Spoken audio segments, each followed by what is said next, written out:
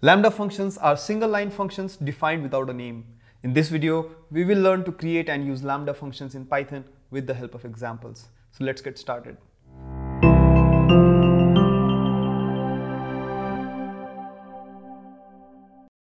Before we learn about Lambda functions, let me create a simple normal function that takes an argument and doubles it. So on my code compiler, I'll say def double n, let me return n times 2. Now I'll test drive this. I'll say print double 10, and when I press run, you must have expected I get 20. This function has only one statement in its body. Wouldn't it be neat if we could write this one line of function in a more condensed way?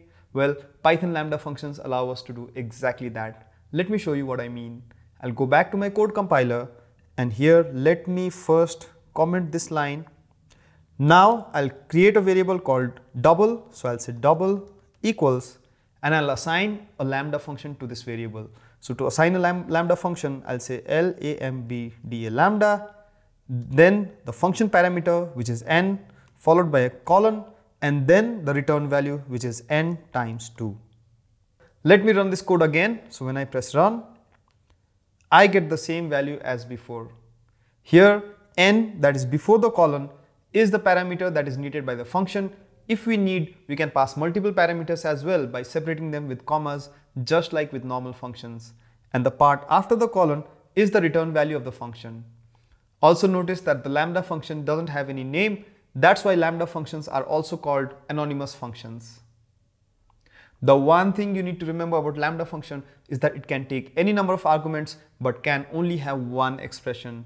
Now let's try to create a Lambda function with multiple arguments. I will create a Lambda function that returns the larger among two numbers. So here I can say larger equals Lambda, and I'll call the arguments a and b. So I can say a and b are the two numbers, and I'll return a if a is greater than b, otherwise I'll return b. Now let me call this Lambda function. So here I'll say print larger of 10 and 47. When I run this code, you can see that 47, which is the larger number, is returned and printed.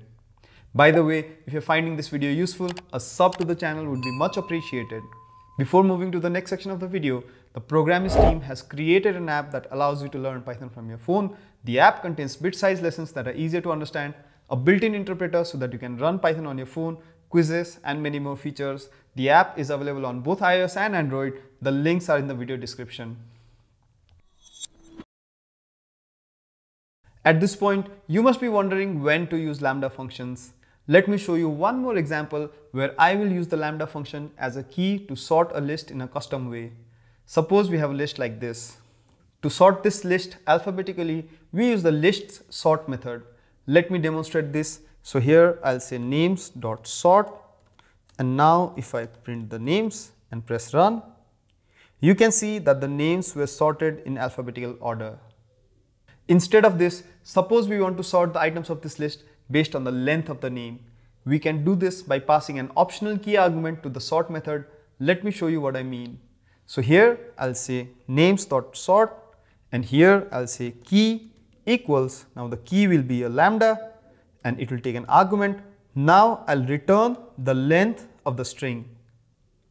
Now when I press run, you can see that the names were sorted in the basis of the length instead of alphabetically.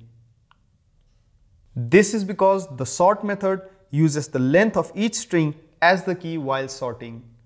As you can see, we didn't have to define a separate function for this small task. We directly defined the Lambda function inside the function call itself, which made our code much more concise.